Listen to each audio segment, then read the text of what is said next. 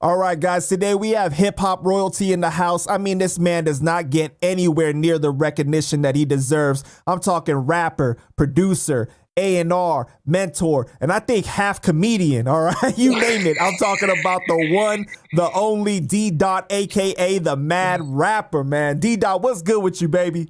I'm blessed, baby. Thanks for having me, P. How you doing, bro? Man, I'm doing good, man. It's just a pleasure to speak with you today. You've been in this game for so long, man. Good. Yes, sir. Yes, sir. So let's start with the new album, right? The new Black Rob album. How did this album come about? Because Rob done been passed for 2.5 years now, right? Rest in peace to him. Were you guys working on this before he passed? A little bit, yeah. You know, he was a little sick, you know, obviously before he passed. So most of this stuff was worked on early 2018, 2019 type of thing. You know what I'm saying? Then we took a little pause for the cause. But most of the album, you know, was done in the early 2000s and the late 90s and early, you know, 2010s and 11s. And I just, you know, just decided we're going to just use what we can and try to make it sound as now as possible. You know what I'm saying? That's really what it is. Yeah, because the production don't sound old at all, man. Like, it sounds dope. The production is new. All the production is new now. You know what I mean? And it's actually a lot of old beats from 2000, like a couple of joints. The beats were old, but we revived them because certain beats are timeless. You know what I'm saying? So we just wanted to make sure that we captured some of that feel. Yeah, the song "Step Up" with the Biggie sample. Straight like fire, man. That track is crazy, and I like "Get It," and what is it? "Live Your Life." Is that right? Oh yeah, that's with Faith. Yeah. Them joints is crazy, man. All right. Yeah. So, what is your favorite track off the album? My favorite? I don't know if I have a favorite, but I know it's growing on me now because you know I don't really like my own records, but more is growing on me more. You know what I mean? Like just with me and Rob. Wait a minute. You don't like your own records? Well, not that I don't like them, but it's like, you know, I think I make better records for other people than when I'm on them. You know what I'm saying? So okay. So hearing myself on a record with Rob, just reminisce because that's how we used to do in the studio. Just go back and forth. You know what I'm saying? Let us know about the relationship that you had with Rob. Oh man, like we the same age. Me and Rob born the same year. He's a month older than me. We both born in '68, and we just both love hip hop. We both from the hoods. You know what I mean? He's from the Harlem hood. I'm from the Brooklyn hoods. We just had this vibration about the style of beats we liked and the sports. You know, he was a big sports fan. I was a sports fan.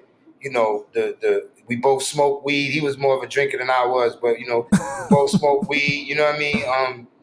And he was funny. He was just a genuinely good dude. Obviously, growing up in the hood, it scars you, and he did a lot of self-inflicted wounds, you know, stealing and robbing and doing all that other stuff. But in that studio, he was a beast, and I consider myself a beast. So it was just a natural connection. We just liked the same type of vibe, the bounce. He liked to dance. I liked to dance. So it was just a natural fit. It was just a natural fit. That's the best way I could describe it. So did you know Rob before you guys met at, I mean, you know, because of Bad Boy, or was just the connection was at Bad Boy first? Actually, it was before Bad Boy. Mark Pitts managed the crew. He was a part of the crew, remember?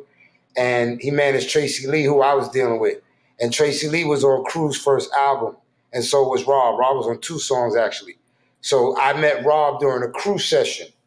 And then learned later that he then signed to Bad Boy. And so it was just like, wow, this is fate saying, you know, y'all 2 old dudes get together and make some magic. You know what I'm saying? Right. And so over the years, you guys just always stayed connected?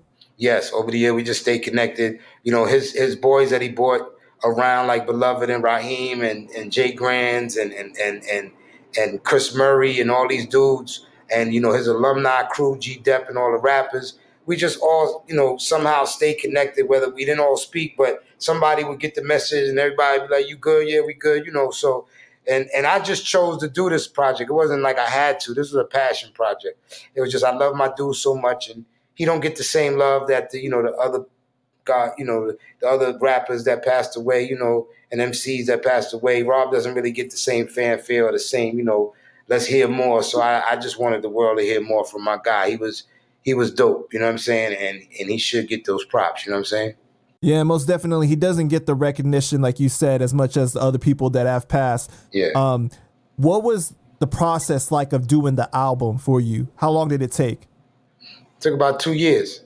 About 2 years? Yeah, it took about 2 years, in and out, not every day, took time off, family stuff, just when I caught the vibe, discouraged sometimes, and then, not, people not coming through for me that I wanted to come through and stuff like that. So, you pick it up, drop it off. But like right before my birthday in July, I just got a vibe. And some said, man, let's just finish this last piece and let's just go. So me, my man Riz Deluxe, Jamal, and the engineer Bishop, Bishop Make It Knock. We just tightened up and just finished. And my decision, was to make it a double album finally at the very last minute because we were gonna break it up. And I said, nah, I think this is epic. Let's just use all the songs, and everybody agreed, and we did. Would you say that it was like an emotional process for you? Nah, it wasn't emotional.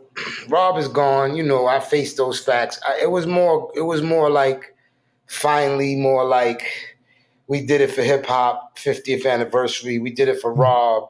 It's my calling card to let people know I'm still here.